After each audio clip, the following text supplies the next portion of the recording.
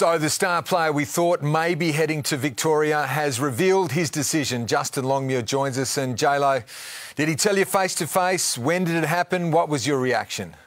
Yeah, he told me this morning, first thing. In my office, and obviously very disappointed. He's someone that I and the club rate really highly, both on and off the field. So yeah, it's going to be a big loss. What reasons did he give?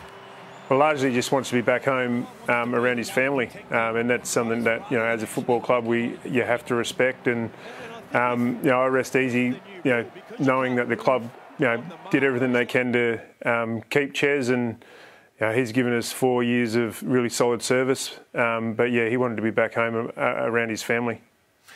Did he say which club he wants to join? No, he didn't. No, he's not really his priority at the moment. I think he'll work through that in the coming months, and his priority was to get back home and be around his family. OK, let's get to fair compensation then. You'd have to start with a top 10 pick.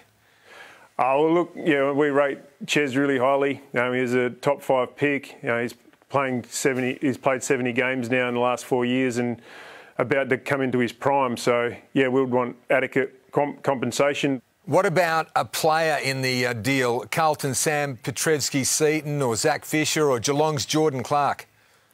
Oh, we'll look at all options. It's still only pretty fresh. The news landed today, so it'll be a job for the list management team to mull over all the different options available to us once Ches decides on a club. All right, so your season's over. You finished 11th, one up from last year.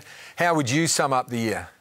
Oh, I think there's definitely some improvement, and I think everyone would know that we reinvested in our youth, and I think that the last month of the year we're the youngest team in the comp again, so I think there's some gains to be made there. You haven't signed Lockie Schultz yet. The Hawks are interested. Will he be at the club next year? Oh, we're hoping so. He's got a contract in front of him. He's a really required player and important part of our team, so yeah, we want to keep him. Those contract negotiations are still going really positively, so hopefully we hear something soon. OK, can you give us a tip then? Who wins the premiership?